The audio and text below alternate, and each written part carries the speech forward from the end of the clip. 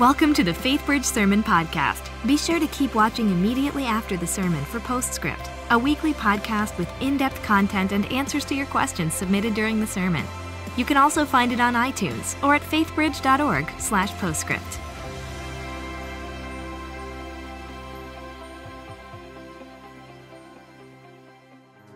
This summer, Faithbridge is sending 383 students and 52 leaders on 34 different journeys across 10 different sites on what we call The Road. We believe mission is a lifestyle and that each student is called to be a kingdom difference maker. The Road is the most substantive opportunity of growth, impact, and development that we offer students. Over the course of the summer, students from 5th through 12th grade will be making an impact in sites around the country and around the world, feeding the physical and spiritual needs of those from right here in Houston, the Southern United States, Central America, and even Europe. Our students will be helping the homeless.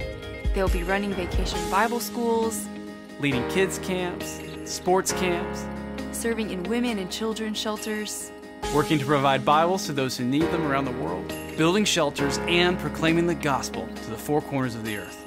When you see a student going on the road, tell them thank you for the ministry that they are doing, making a difference for the kingdom of God around the world. And let me say, as student pastor, thank you, Faithbridge, for making this possible through your continued generosity and prayerful support.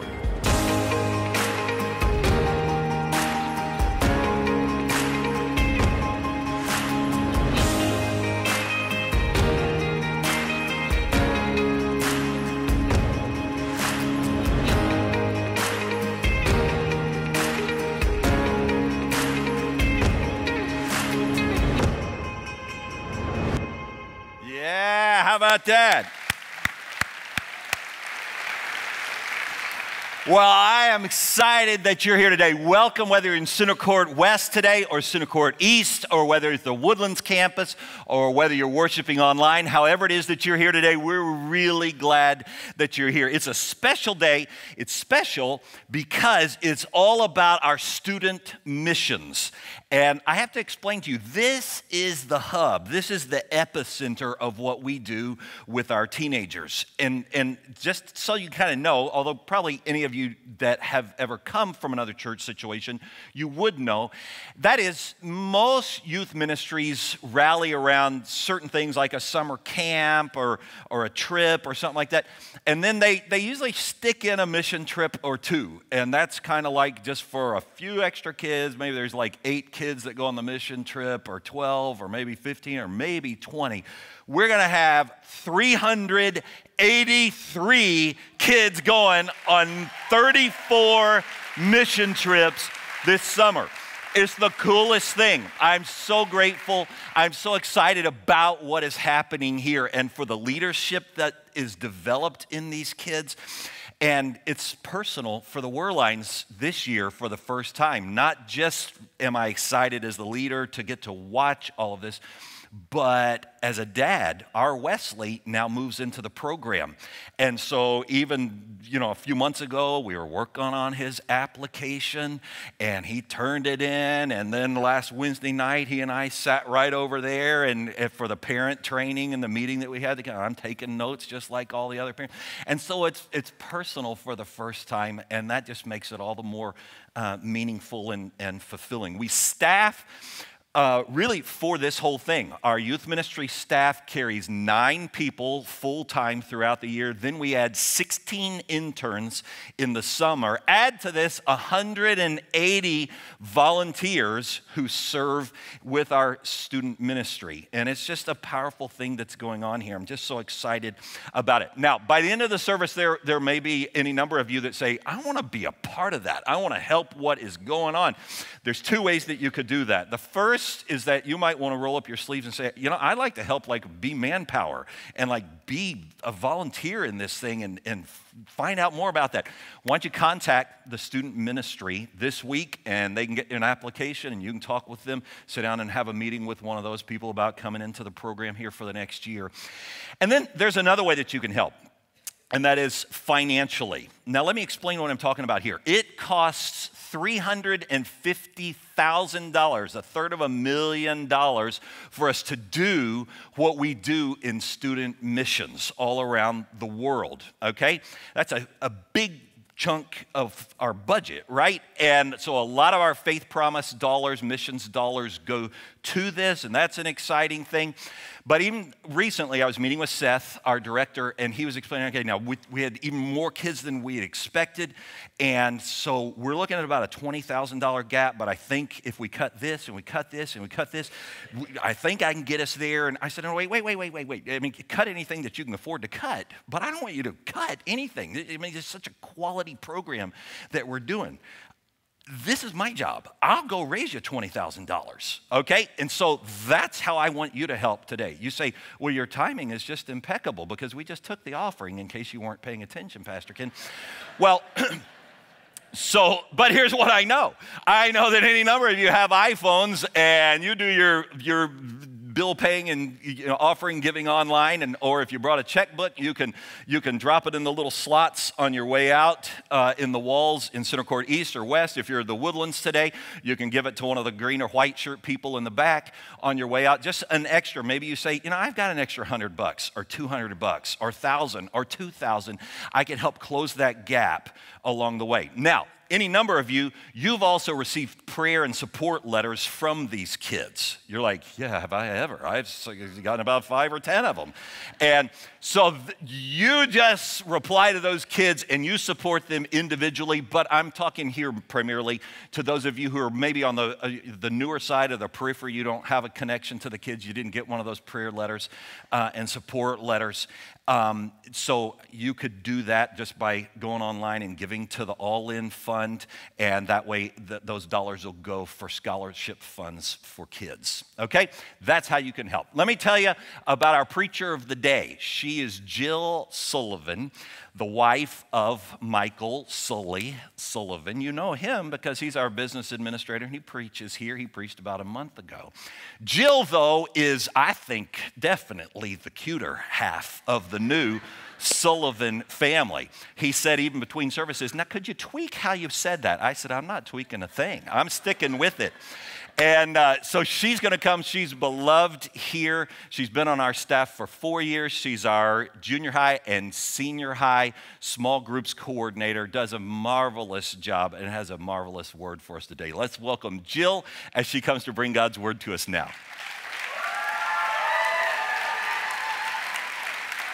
Thank you. Well, good morning, everybody. As Ken said, my name is Jill Sullivan, and I get to work here at Faithbridge with our incredible student ministry. I am the junior high and high school small groups coordinator, so that means I get to invest in and interact with both our junior high and high school small group leaders, and then also the students within our ministry as well. And I may just be slightly biased, but I think I have the greatest job ever. I love it, and I love our student ministry here. Well, in case I haven't gotten the chance to meet you through student ministry yet, you may know me through a totally different context. Just a couple months ago, my husband, who is Michael Sullivan, or known to a lot of you as Sully, preached a sermon on why prayer. Well, in his sermon, he used an analogy that included the throw pillows on our bed at home. Probably remember. So this morning, I have a couple pictures of our bedroom that he showed to refresh your memory. The first one we have on the screen is the before picture, before what our bedroom looked like before we got married back in September. This was his bedroom when he was living it up in the bachelor life. Pretty simple. And then this picture, this is the after picture. So in case you have been wondering, who is this person behind the transformation of pre-marriage to post-marriage? That is me. Yep. And for that, thank you. I think it's better. But for that reason, I have earned or gained the title around here as the throw pillow lady. You would not believe the amount of emails and texts that we have received, and then even encounters I have in the atrium where people will say, oh, there's a throw pillow lady. So it has been quite a funny and crazy process. Well, this morning is a unique Sunday in that our 5th through 12th grade students are joining us in service at both the Klein campus and the Woodlands campus in order to be commissioned and prayed over by us for their summer mission journeys or mission trips that they're going on. It is mind-blowing to me, but we get to send out over 370 students on 34 different trips to 16 locations locally, nationally, and then even internationally like you saw in that video.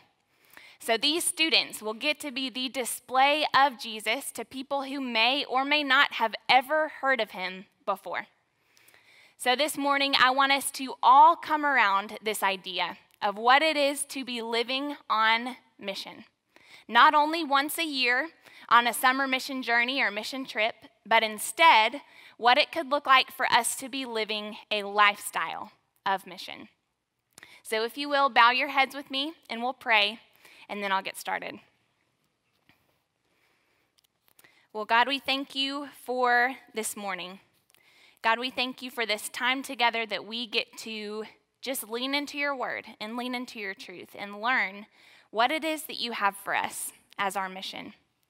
God, would you stir in our hearts today? Would you lead us to obedience to you? Would we be excited about how to leave here today living a lifestyle of mission for you, God? So God, just be with us in this time. I pray that you would open our hearts, you would open our ears and our minds to hear what you have to tell us this morning. We love you, and we pray this in the mighty name of your Son, Jesus. Amen. Well, over spring break just this year, I had the incredible opportunity to travel to Paris, France, on a mission trip through Faithbridge. And the main purpose of our trip was to go over to Paris, go on to college campuses, and then hopefully get to share the gospel with students that we encountered and may have felt led to share with. Well, just a week before we left, we were challenged to write down on little slips of paper any fears that we were feeling walking into the week. So after just a little reflecting, I realized that my main fear for the trip revolved around the very thing that we were going to France to do. I was so fearful of sharing the gospel with these students. I was afraid that I was going to get on campus over there and not know who in the world that I was supposed to share with. Then I was afraid that if I did find a student to share with, that I would just be blank. I would not have the words to say, or that I wouldn't be able to steer away from just relational conversation or questions and move toward explicitly communicating the gospel with these students.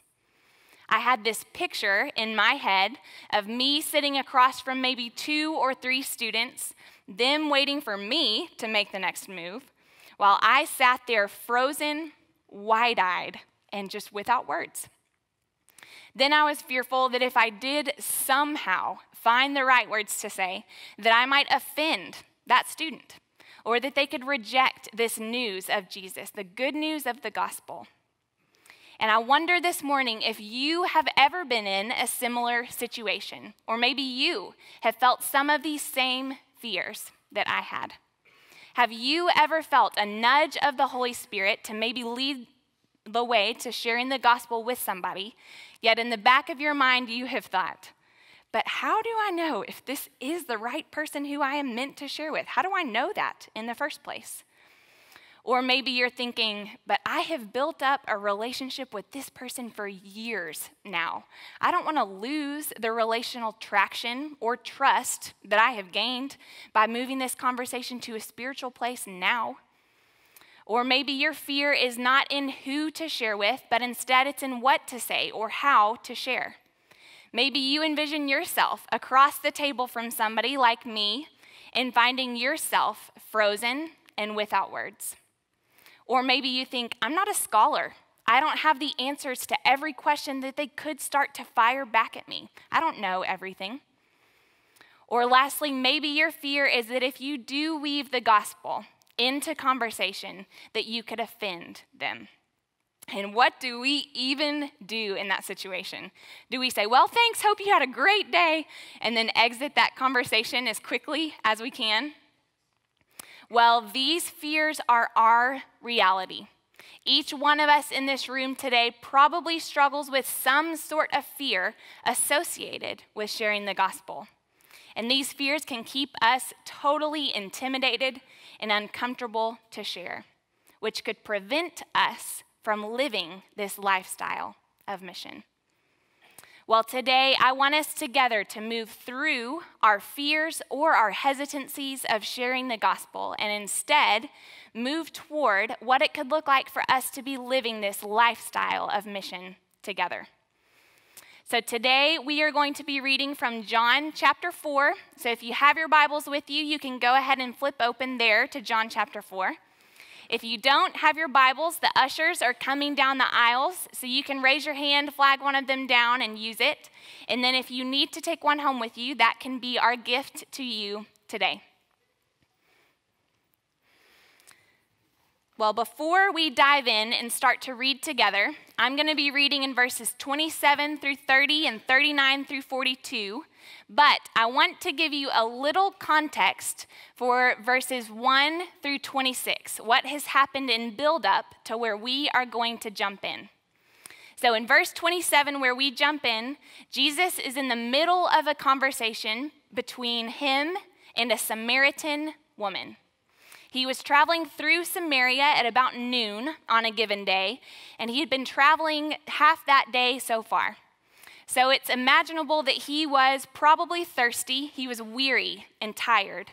So he found a well where he could just rest for a while and draw some water, hoping to refresh himself. Well, as he's there, he's approached by this Samaritan woman, which was not at all a normal time for people to be coming out to the well. Most people would have gone in the early hours of the morning for a couple of different reasons. One, they would have been going out in preparation for a full day's worth of chores. They would have been getting water for the whole day, for cooking, washing dishes, washing clothes, cleaning, things like we do. Then also, they would have been going in the early hours of the morning because it was the coolest time of the day. They didn't want to go at noon because it would have been scorching and hot, therefore pretty miserable. Just like going anywhere on a summer's day in Houston at about noon. Nobody wants to do that. So the irregular time of the visit of this woman could indicate that she was trying to avoid these large crowds, potentially because of the low social standing that she had in her town. And when I do say that she had a low social standing, she had quite a reputation around her area. Therefore, when or if she was around large crowds, it's likely that she was looked down upon. She was probably talked about behind her back, making her feel shame. Well, Jesus said that this was because she had had 5 husbands already in her lifetime, and that the man she was currently with, she wasn't even married to. Well, even in the social construct of today, of 2016, that thought would cause us to pause.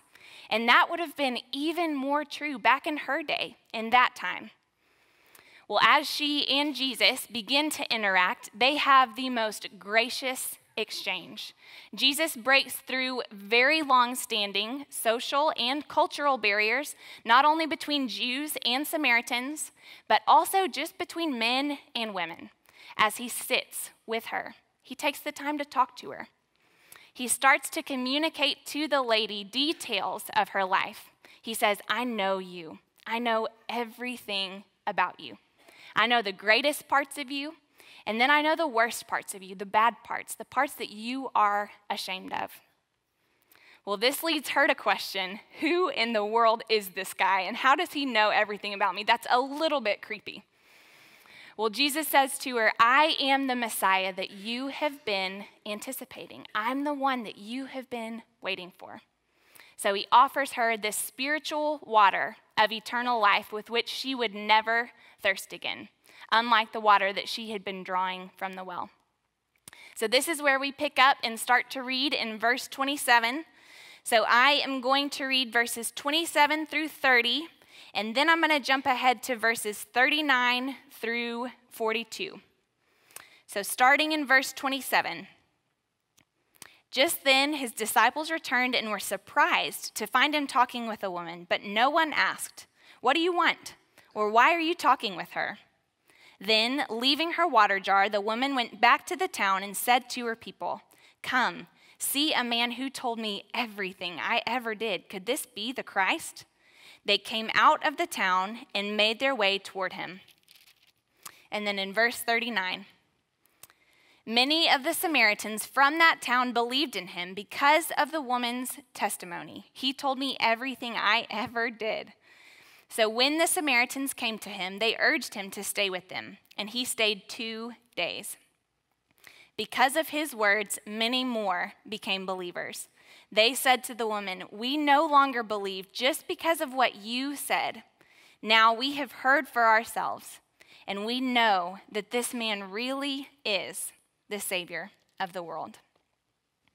Well, this morning, I want to draw out 3 helpful observations from this passage that will help model for us what it looks like for us to be living on this mission. The first observation that we can make today is that the woman is sharing with her own people. In verses 28 and 29, we read that as soon as she encounters Jesus at the well, she goes straight back to her town and her people to share there. Those are people who would have known her story. They would have known her past and her social standing. They would have rubbed shoulders with her all the time. Therefore, they would have noticed how drastic this change in her was, or the transformation, from when she was walking out to the well with her head hung low and she was trying to avoid large crowds and be by herself. And then upon her joyful return, when she was wanting to speak with every person who she encountered, they would have noticed that change in her. Well, many of you have probably heard of Rick Warren, who is a pastor out in California and then author of the book, A Purpose-Driven Life. Well, Warren was contacted by a president and CEO of an international sports apparel company who had read the book and then been totally and completely changed. The CEO said, "I've read this book and I am now a Christian. I just need to know one thing. Should I resign as CEO of my company and become a pastor?" Well, Warren communicates to this CEO, "No, you need to stay exactly where you are, because you already have 25,000 employees who you can reach out to. You can pray for them, be available to them, and then even just prioritize Christian principles in your business, because then they'll learn how to live on mission." Warren also says, "You've got huge testimony with your other CEOs." Warren said, "You need to stay a CEO because you'll have far more influence on them as a CEO than as a pastor or a ministry." Well, Warren was trying to demonstrate how effective it could be for this CEO to stay in his sphere, because his employees and his fellow CEOs could see his transformation from before Jesus to after. They could see his life change. Well, you may be thinking, "That sounds great, Jill. That sounds awesome. He can influence so many people in his role, 25,000, but I am never going to be a CEO." Well, truth is, most of us in this room probably never will be. However, each of us has huge influence in whatever role that we are in. If you are a teacher, you have tremendous influence on countless students and parents who you interact with on a daily basis. Or if you are a stay-at-home parent, you have the role of discipling and training up your kids to seek after Jesus, to know who he is and follow him day to day. Or students, you've got influence in your lunchroom every day with the people who sit with you. You've got that built-in time to minister to them. So ministering to our own people is essential. So my question for you this morning is, who are the people that you can go back to after today and you can begin to share with? Maybe this morning you pray for just a few specific names and maybe jot those down on your bulletin insert, who you can go back to and begin to live on mission with, because the harvest is so plentiful within our own people who we have already. Well, the second observation that we can draw out is that as the woman starts to share, she is simply sharing her story. She's sharing her testimony. In verse 39, we read, "Many of the Samaritans from that town believed in him because of the woman's testimony. He told me everything I ever did." Well, I imagine that as this woman rushed back to her town, that she was filled and overflowing with a sense of thrill and urgency to speak of this man who she had met. I imagine that she didn't have a script or a formula that she was following, but instead, the account she gave was probably personal. It was probably super animated, and it was gripping to other people because of the nature of the encounter. Her story was beginning to unfold. Well, the Greek word for testimony is martyria, which means to bear witness that provides a first-hand authentication to a fact of importance to many people. So, as we, just like this woman, began to share our testimony, we will be authenticating or giving weight to who Jesus is to the people around us. We're just making him real to the people around us. In a sermon on this very same passage, Pastor Tim Keller highlights a few things about the way that this woman shares. He says she shares with transparency, with simplicity, and with bravery. And he says that when these three qualities are woven together in someone's story, that all of a sudden it is powerful. It's relatable to other people because it feels real. So it's attractive and it brings others in. They want to hear what's going on. Well, while I was in France in spring break in Paris, I got to meet a girl named Cyril who exhibited these very three qualities. She was a believer over there, and she had met the team that had gone to Paris a year ago. And because she was so encouraged just to meet and talk with other believers, she wanted to meet up with us when we got there this year. So as we met her in a school cafeteria, we sat around this table and kind of caught up like friends do, even though we had never met her before. And she told us about how her last year had been. She said, "I have grown so much. I've been transformed." She said, "I've been confirmed into my church. I've experienced my very first communion, but yet I am still left wanting more and more of the presence of Jesus in my life." But I think the neatest part of the conversation was that Cyril said because of her life change and because of her testimony starting to play out, that her mom began to notice, and her mom desires a relationship with Jesus because of her story. Well, the good news that I get to share with you today is that Cyril's mom is now a believer. She's following Jesus too. And Cyril said, "This is all due to my story." She got to see it, so it was real. Cyril was transparent in the way that she shared. She was simple in the way that she spoke of who Jesus was. And then she was so brave, not only to share with her mom and let her mom into what was going on, but she was brave to share with these strangers from Texas who she had never met before. Well, our third observation is that people will come to know and experience Jesus for themselves.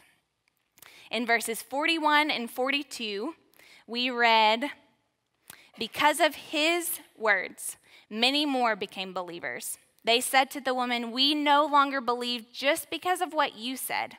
Now we have heard for ourselves, and we know that this man really is the Savior of the world.'"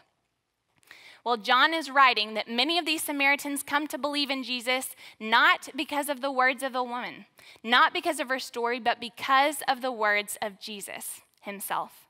That they had first heard the words of this woman, they had heard her story, but then they were so stirred by it that they were led to seek out time with Jesus for themselves. So as we begin to live on mission, we have got to remember that it will never, ever be of our own words or our own efforts or our own power to bring others into salvation, but instead, Jesus will be the one who speaks his words into them and transforms them completely. Well, I found this to be completely true in my relationship with my grandmother, Brownie. And in case you were wondering, yes, that was her real name. She had a tagline that she would use every time that she introduced herself to somebody. She would say, "Hi, my name is Brownie. Yes, just like the chocolate dessert, and yes, it is my real name." She was quite a character. Well, she lived in the same town that we did growing up, and so we had a good relationship with her and spent a good amount of time with her. But over the years, as I got older, I think it was when I was in college, I began to realize that I had never heard her specifically verbalize Jesus. I never heard her talk about the gospel or the ways that she had gone from death to life and Jesus was working in her. She would mention praying periodically, but that was about the extent of the conversation about God that we had for a while. Well, I prayed for years, that she would come to know and experience Jesus for herself. I wanted that for her so badly. Well, I will never forget one day, she and I were just one-on-one in her bedroom, and she looked over at me very matter-of-factly, and she said, "Jill, I do believe that Jesus died for me to forgive me for my sins, and I do believe that he's with me and that he's in me." And I wanted to lose it. In one moment, I was so excited that that had happened. And then in the other, I was realizing that I had been trusting in my own words and in my own efforts and my own power in the explanations that I tried over and over to see if it would land on fertile soil. But she was saying, "I have heard for myself, and I know that he really is the Messiah." Well, to review, what we have to learn from this woman in our passage is that we can share with our own people. When we do share, we can just share our story. We can share our testimony of the ways that Jesus has worked in us and is at work in us. And then we've got to trust that people will come to know Jesus for themselves. It will be of his words. Well, maybe this morning you are experiencing Jesus for the very first time. Maybe like Brownie, you have been pointed to him over and over again. But for some reason today, it's sinking in that he loves you. He knows everything about you. He knows the great parts about you that he gifted you with. But then he also knows the part that you're ashamed of. He knows the bad parts. Yet he loves you unconditionally. Maybe you're realizing he died for you. Well, if this is you, don't hesitate to let Jesus into your heart this morning, because he will immediately begin to transform you, and then you get to share just as the woman did. Well, this is what we share for. We live this lifestyle on mission in hopes that others would come to know Jesus for themselves. So my prayer is that we all move into that perspective today. Well, this is exemplified by the students who we get to commission and send out this morning. They have been led to Jesus or pointed to him by someone or something in their lives, but they are now saying, "We have heard for ourselves, and we know that he really is the Savior. He is worth following." They want to be sent out so that they can say, "Come, see a man. He really is the Messiah." Well, bow your heads and pray with me. God, thank you for this morning, and I thank you for this mission that you do encourage us to live on. God, would we start to share our story with people? Would we be brave to share with our own people who we already have in our lives, God? And would we trust that you will transform, that people will come to know you for themselves, God? That's truth. So God, we thank you for your word, and we thank you for the ways that it calls us into action. God, we love you, and we pray all of this in the mighty name of Jesus. Amen. Welcome to Postscript. Here we hope to answer your questions and help you dig deeper into the messages and sermons at Faithbridge by talking with the teacher of the day.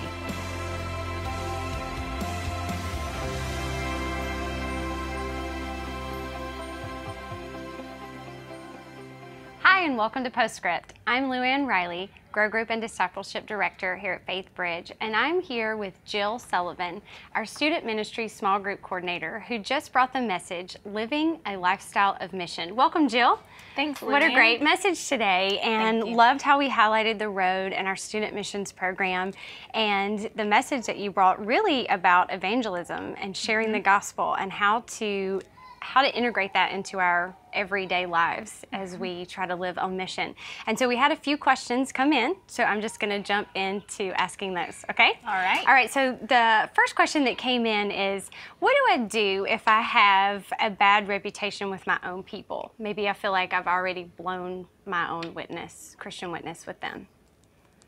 Well, I would say that you are in the same boat as the woman who we did study, that she was trying to avoid large crowds. She was ashamed of her reputation and she felt like she was worthless. That was why she was going to the well by herself. That was why she was avoiding people. So that could be similar to you.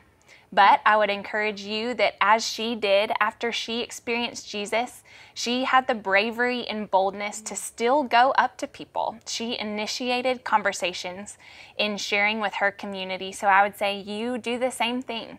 Have the bravery to do so even if it's uncomfortable or even if you feel like you are shameful or different than other people. I would just encourage you to still approach them.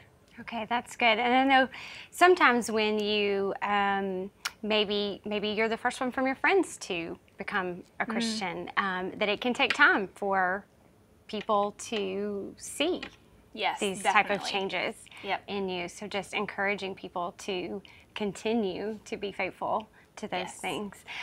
Okay, next question that comes around is, so for the person who maybe hasn't had the big 180 transformation, where the transformation in their life has been smaller, how do I make my transformation noticeable to people if my transformation isn't so drastic or dramatic as the woman of the well? Maybe I've known Jesus for longer, or my before Christ isn't quite as shocking or different as my after Christ. How can I make those changes noticeable?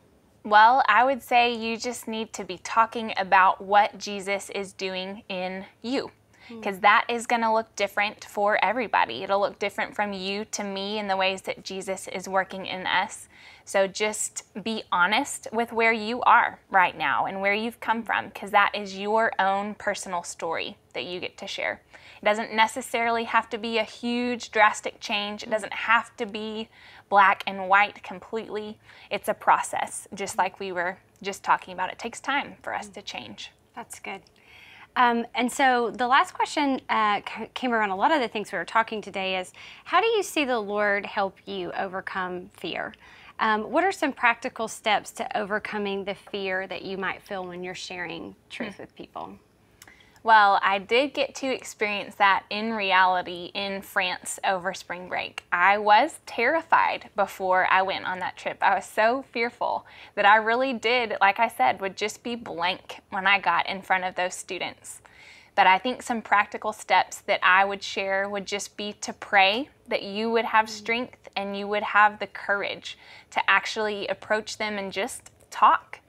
And then I would even say, maybe remove yourself from the task of it and look at the person who is sitting before you. Think about where their heart is, who they are, what they're passionate about, the situation of their life, and then how you can just speak into that.